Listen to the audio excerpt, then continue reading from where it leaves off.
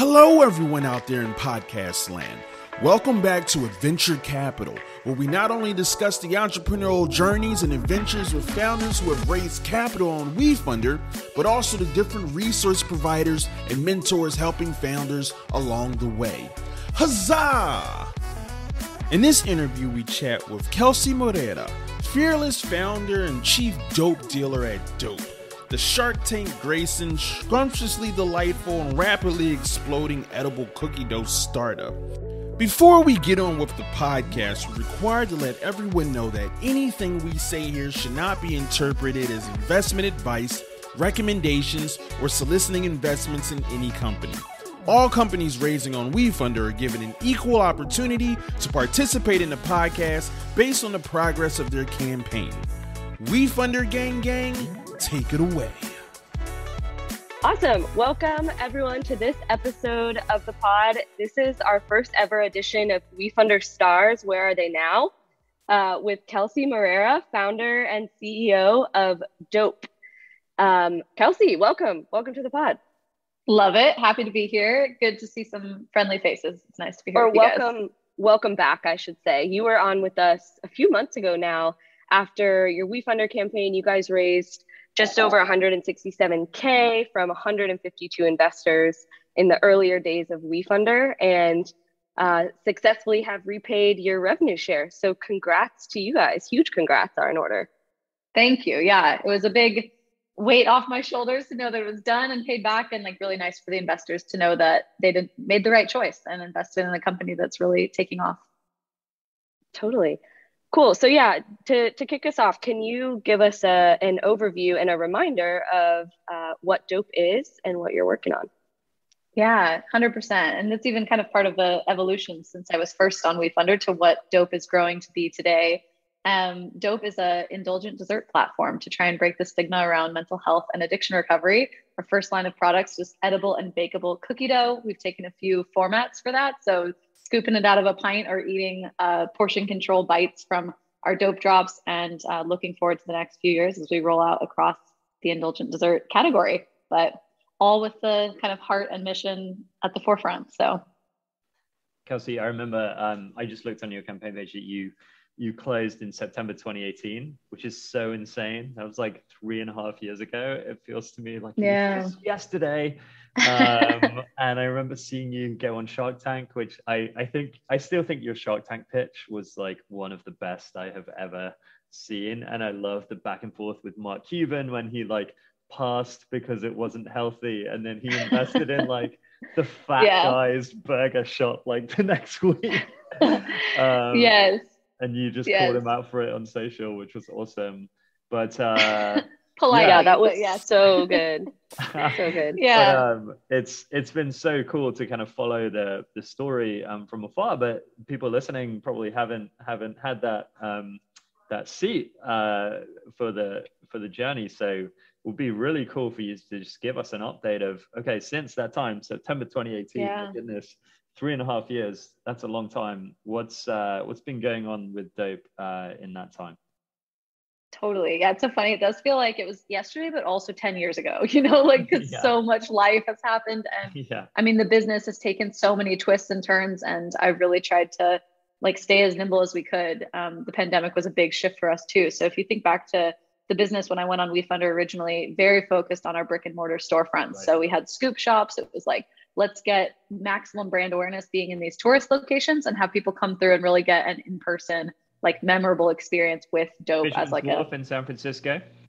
Yeah, Pier 39 in SF, and then also on the Las Vegas Strip. And that store in Vegas opened in March of 2019, and our Shark Tank episode aired in May of 2019. So it was great timing because we had gone on trying to raise money to open that store from the sharks. And as you mentioned, declined because cookie dough wasn't healthy for you. And I'm sitting there like, but it's dessert. Like we can all indulge in a little bit of dessert and feel good about it. It doesn't have to be, I'm not saying to eat cookie dough for every meal. I won't be mad at you if you do, but it's not the main thing. So declined by the sharks, but I got another investor a couple months later and ended up opening that store on the Strip. So really amazing to see it come to life. But late 2019, started focusing on e-commerce. My husband joined the company then as well. So I got married and was like, hey, also, you should run this business with me. And now we're co-CEOs in Doughp. He was like really instrumental in saying, let's get super focused. Like our mantra was 2020 is going to be the year of focus, because we were doing way too many things, like catering, a little bit of wholesale, a little bit of e-commerce. We had the storefronts, and all of them had very different operational complexities and very different impacts on the P&L. So we were like, let's get really focused and just do e-commerce and our storefronts. And for anybody who went through 2020, like focusing on e-commerce in late 19 was the best decision we could have ever had. Yeah. So we went from like $50,000 of our sales in 19 were from online, and 2.5 million in our sales from 2020 were online. So it became this like massive shift, more than doubled our business, but ended up closing down the entire brick and mortar business by October of 20, and had to make that decision of like the emotional Kelsey who's like, oh, I put my like heart and soul into the storefront. It's so beautiful. It's so amazing. Like I had to just be like, what do the numbers tell you? And what's the right thing for the business? Close the store and like really focus on scaling that, and grew it to a $4 million D2C business last year. So it was the right choice, even if it was painful. I shed a few tears. It was hard to let it go, but it was the right call. So big shift in the time since our Wefunder campaign. It's a whole new Doughp, and the new frontier with us scaling into retail is really how we make Doughp a household name. So we've just launched at Walmart. In 10 days, we'll be on shelves at Costco. So I'm really excited for what's to come. That's dangerous. A Costco-sized tub of Doughp. Yes, we're talking like 2-pound bag of this. So it'll be our Doughp drops, the snackable and bakeable bites. So yeah, it's a 2-pound bag going to Costco across the entire Texas region, all 41 warehouses. So super excited. It's like a real, Costco in any region is such a national stage for a brand to step into, and big, just like a big moment for us. So big proving ground. We'll see what happens, and excited to see where we are in a year from now. For sure.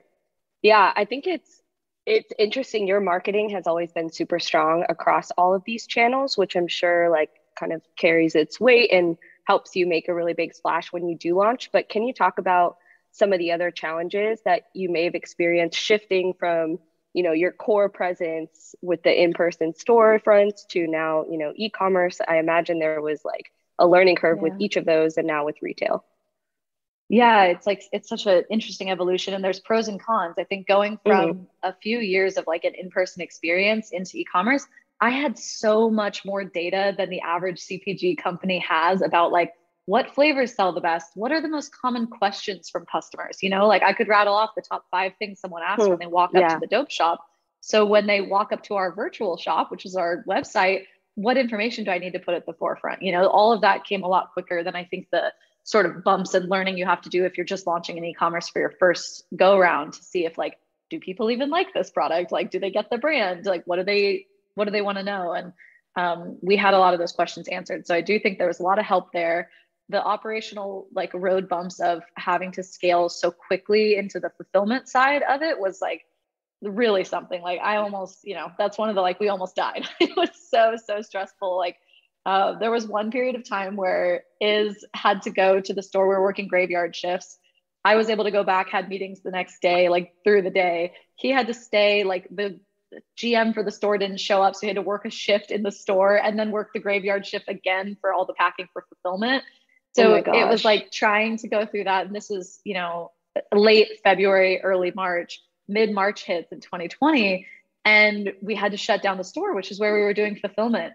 So with 24 hours notice, we had to find where we were going to move our fulfillment to. Like what we were producing the dough and packing all the orders overnight every night. So it was like, there's no time to waste. Like we had to find somewhere else to go, and found a donut shop in Vegas that let us like literally get a U-Haul and drive over that day on, I think it's like, the 18th or 17th of March is like just a scarring day in my memory, but we made it happen. And like, we didn't miss a single day's shipment during that, and quickly had to move to external fulfillment, went through our own learning curve there. And we're finally at a really healthy place with a fulfillment center and co-packer, and production on direct to consumer is moving smooth.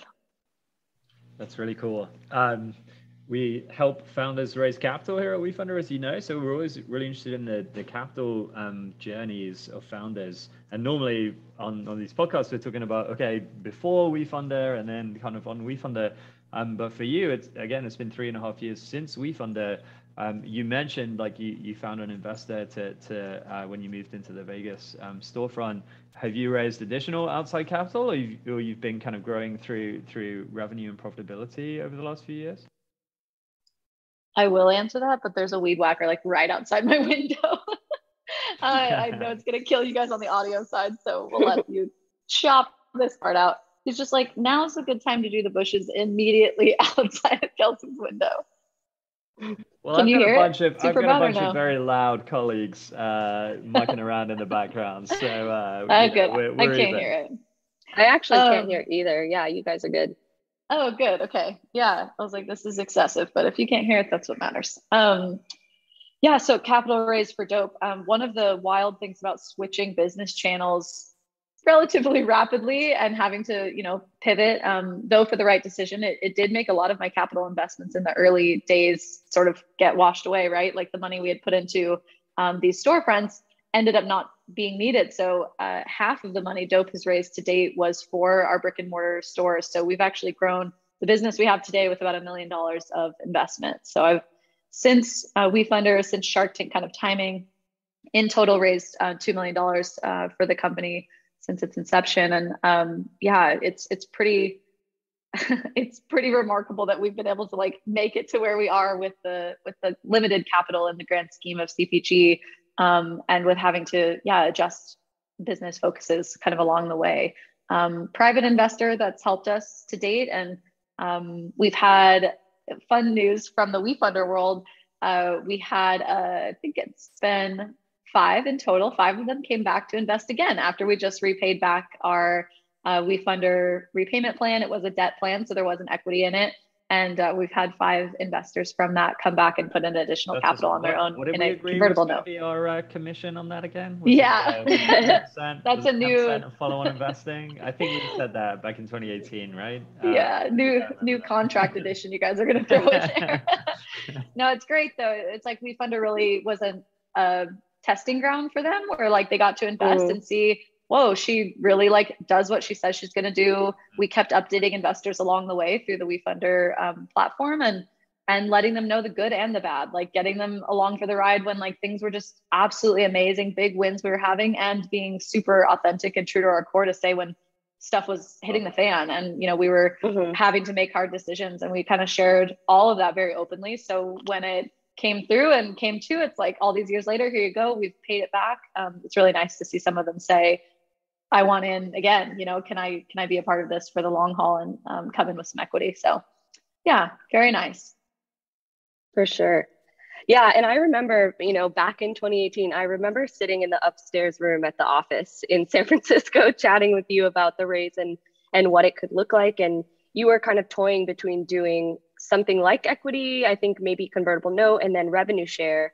You ultimately went with the rev share. And for those listeners who aren't super familiar, it's a debt structure. So you commit to paying back a percentage of your revenues each quarter until your investors make a multiple on their initial investment. So like 1.5x, 2x. And they're not as common on Wefunder, but they really do work. And, it depends on the growth strategy that you have. So Kelsey, can you talk a little bit more about your thought process behind wanting to do the rev share versus an equity type contract?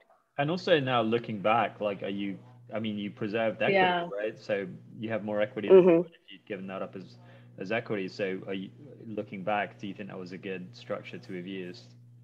Yeah, I'm certainly a no regrets kind of personality, where I feel like every decision you make is, leading to where you're supposed to be. So I don't necessarily regret it. I think with the information I have now, with how critical cash is to keep growing, to keep putting cash into marketing the business, to keep putting cash into growing the business, the staff, the retention efforts, everything you're doing, the money is just, every dollar is so valuable for a startup. And having to commit, I think our remittance, something like, I want to say it's 12%, it's 12% of revenue, having to go back to paying off the debt was very challenging, particularly in times where cash flow was super tight, where we've been making these pivots where things didn't materialize like we thought they might have. And still at the end of the day, end of the quarter, you've got to make that payment for the percent of your revenue. And had I done, a safe agreement or something like that back in the day, I think I would have been in a better cash position than we wound up in at certain times through this. So I would just recommend any founders that are looking into doing a crowdfunding raise, like find 5-6 people who are many steps ahead of you in the fundraising journey and entrepreneurial journey, and ask for their advice on what they think is, advisable for your stage and for your growth path and plans. It's really easy when you're just starting off to think like, but it's my equity. Like, I don't want to share it. And, you can have a lot of equity of a very small pie, or you can have a little bit of a very, very big pie. And it will vary based on how much capital you're willing to take in and equity you're willing to give away. And it's just this sort of like yo-yo game you have to play as an entrepreneur with how quickly do you want to grow, and being smart about ownership retention to not lose control of your business, but to know that you can go faster with other people's capital if you're willing to kind of let that a little bit loose. So don't raise money you don't need. There's no reason to go out and do a crowdfunding raise for like $8 million if you're just getting off the ground. That would be silly, and you'd give away a whole bunch of your company. So just be really smart and intentional about the money you're raising, and not be afraid to give up some equity along the way. That's a really good, wise perspective. Thanks for sharing that. Yeah. Wise. I feel old. Yeah, sorry. Whatever in the startup years. Whatever the younger. So few gray hairs have come in since, yeah. So I'm wiser now than I was. That's a really hip perspective, Kelsey. So that's really cool about the 5 Wefunder investors kind of following on as equity investors, and we look forward to continuing the conversation about negotiation on the commission that we're going to take on those follow-on investments. Just kidding.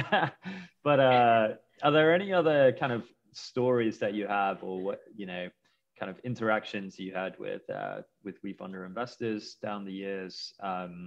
Like you say, you did an awesome job of kind of updating them along the journey. Any kind of stories or interactions there? Yeah, I mean, I think as a consumable product, really recommend this incentive to keep your product in your investors' lives. So giving a discount for them to get it ongoing from our e-commerce site, that only became stronger as we started focusing more on e-commerce. Our offerings were more interesting. The shipping situation was even better, gifting, all of that. So at the end of the day, it's 152 customers, who can be excited about your brand and help share it. And any D2C business to really grow into a healthy, profitable state needs to have first-time customers coming back as second-time customers, but also these customers doing referrals and bringing in, 1, 2, 3 additional friends into your customer base. So I see it as kind of a little follow-on waterfall effort. If you can get your investors excited about your product and consuming it and sending it as a gift and all that good stuff, it's going to help you in the long run. So that was certainly a nice part of it, that they got a hefty discount code, to keep ordering at Doughp, and be thinking of us when they had an event or something going on to bring Doughp to. That's always my kind of best thinking with perks, is like, if you can give a discount, as long as your gross margin can sustain it, right? Then like, firstly, it's incentivizing them to come in and hopefully invest a larger amount in the Wefunder round. But then also, like, if you have high enough gross margins, then that's going to drive investment volume, revenue, and even profitability long term. So you're kind of winning on both fronts. And you see on Kickstarter, it's like the T-shirt or the cap or whatever. That's kind of additional logistical complexity. But if it's like the e-commerce business that you would be doing anyway, no additional logistical complexity. So it seems to kind of work on a bunch of levels. So I always think that the discounts as perks is the way to go. Mm-hmm. Yeah, for sure. Especially with the revenue share. They're helping you help them. It's great. So true. Yeah. Cool. Well, you kind of gave us a sneak peek into my next question with, being able to find you at Walmart, being able to find you at Costco, but can you tell us what's next for Doughp for the rest of this year? Yeah, 2022, big year for Dope. It's like we really spent 2021 like streamlining all of the direct to consumer business and making sure operations there were going to be running smooth and starting those conversations in the sales process for retail. And then it's kind of like all hitting at the beginning of this year with things really coming to life. So our launch at Harmon's in Utah was our very first grocery store. We launched our pints there, and they are already bringing in our Dope drops. So really fun to have a grocery store where we'll get to see like, how does it sell in refrigerated cookie dough and how does it sell in frozen desserts? So in the same, same store foot traffic. So it'll be really kind of a fun experiment there to see that go out. And then Foxtrot and New Seasons and Walmart, Walmart's California and Nevada, and then Costco is happening. So the Texas region for Costco. So super excited to see all this come to life. We've got a few other retailers that can't be named yet, but will be later this year, Q3, Q4. And some awesome conversations. We went to our first Expo West this year. So starting a bunch of conversations with some dream opportunities that would be amazing to realize, if not this year, next year. And in our direct to consumer business, like getting more focused on the gifting occasions. I think that's a big thing for us this year to really hit when it's time, though I like if everyone ordered Dope for themselves every month. It's kind of like when it's time to send a gift, how do we make Dope top of mind for people who have enjoyed it as a sweet treat for themselves and now could think about more times a year that they would send it. So we're kind of leaning into that. We've had a ton of fun with our sober birthday box, getting, as involved as Dope is in the recovery community, getting something like tangible to help celebrate recovery and make it an exciting thing. That's been a super big highlight for me. And I think since we met, 2018 doing the Wefunder raise, like Dope for Hope was really in its infancy of like what it would mean for Dope to try and take a stance around mental health and addiction recovery. And I think that's been a real shining light, like over the last even 12 months, it's taken even a bigger hold and bigger shape on how we have an impact. Dope became a designated recovery friendly workplace last year. So we're helping other employers know how to support their employees, bring their full selves to work across mental health, addiction recovery, and suicide prevention. It's something I'm super passionate about, and we've seen work inside our company and now trying to help others outside. So good stuff. That's really cool. Yeah, I love that aspect of the story as well, the kind of the mission and impact side of what you're doing. I was talking the other day with Elliot Begin, and he was just talking about the like importance of the founder's kind of personal brand and narrative and story in the brand of the company and the story of the company in the community. And yeah, in few companies I feel like is that kind of parallel like more clearly visible than with you and Dope. You're just like such an incredible spokesperson for the brand and just like such a charismatic leader. I just love like everything you put out into the world on social. It's been so fun to follow along with you on the journey. Thank you. One last question. We asked you for some advice when you came on 3 years ago, whenever it was. Yeah, I can't remember what you said. So hopefully you don't give the same advice again. Or How maybe funny. that will be a good thing because you're just so consistent. But you've probably learned some stuff over the last few years. So we end these podcasts with the same question, which is to ask for one piece of advice that you would have for a founder who's following in your illustrious footsteps. I love it. And you don't know what I said last time. I imagine what I'm going to say might be different because I would say it's in the last 2 years kind of curated like my 5 pro tips for entrepreneurs. So I can lay those down and we'll see if I was as wise like in that. 2018. You see our request for one piece of advice and you raised us 5 pieces of advice. I'm up in the ante. Lay it on. I'll keep it quick. So first thing is to operate as if success is inevitable. This idea that without a doubt, you're going to find a way forward. I think this is like when I look at something being an obstacle, and instead of that, I'm like, there's just a new path forward. So find a way. Like there's just this sense in my mind that like there's nothing that could possibly stop us from hitting the end goal and really making Dope a household name. Next one is to stay focused on what makes you different. It's super easy to listen to everybody else saying, you need to go into keto, you need to do this, you got to be plant-based, you need to go, whatever it may be for your product line. Like everyone thinks they've got the best idea for you, and just really keep it clear in your mind what makes your business different. Next up is hire for what you suck at. So it's really easy to try and hoard everything and keep it all on your plate. But as soon as you can, as soon as you're able in the business, like find areas that are not your zone of genius, where you're like lighting up and time's flying by and your special sauce. Like if it's not that, find someone else to do it. Free work, freelance, Upwork stuff. There's so many opportunities to find support that can alleviate you from tasks that aren't really your special sauce. Next is never say no to an introduction. I've gotten the most out of the, off the wall kind of recommendations for who I should meet. And I always say, like, sure thing, let's do it. 15-minute call. And you can spare 15 minutes and you just never know, like, this person that you didn't initially see any real connection with or why you should know them. They might know the perfect person for what you need, or down the road, like, thank goodness you knew them because they had this other connection that they could introduce you to. And you just never know. So growing your network is like the most valuable thing you can do as an entrepreneur. And the last and most important is to be a good human, to do this for more than just you. As you start to build a company, it initially typically begins with like, I have this thing I think other people will like, but just try, as I have with Doughp, to see like, how could it serve a bigger purpose? What platform you've created that you could talk about stuff that matters to you and try to make a difference. And it'll make the really hard days a little bit easier to go through when you're positively impacting people's lives. Mic drop. That's my 5 tips. Yeah, I love these. I'm like feverishly writing them down for my own pearls of wisdom now that I've gotten to be graced with your presence twice on this podcast. And then I'm going to go listen to the previous episode. But tell me what my advice was on the previous one. Exactly. We'll let you know. Everyone should go listen to it. It's a great episode. But Kelsey, thank you so much. This has been really fun. As Jonny said, it's been a total treat, no pun intended, just to follow along with the Doughp growth and stay in touch with you. So really appreciate your time and best of luck with everything going forward. Thank you guys. Have a dope day. Thanks for having me on. Thanks, Kelsey. Thanks.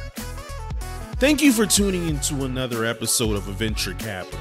I hope you laughed, took notes, shed a tear, and most importantly, feel ready to go off on your own adventure. And remember, whenever you're ready, Wefunder's here to help. Be sure to like and leave a review, gang.